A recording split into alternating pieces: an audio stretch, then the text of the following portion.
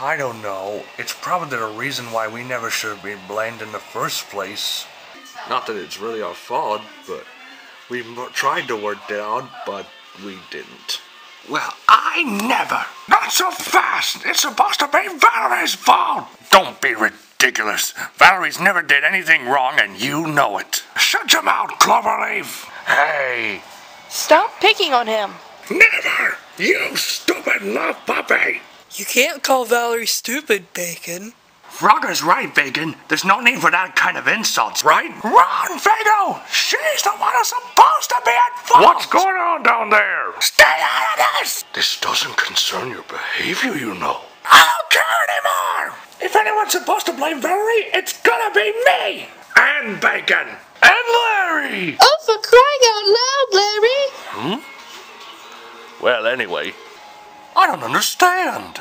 You can't blame any of these guys for what you did. Oh, yes, we can. Yeah, I blame myself. Me too. I never get to blame anyone. Well, I don't have to. Oh, cool, Webkin's group bicker. Yeah. I want a bicker. Me too. I don't mind taking the blame. I just couldn't live with myself. Oh no! She's gotta be on blow! Look out! She's gonna blow! Run! Run! Ah! Ah! It's alive! Run!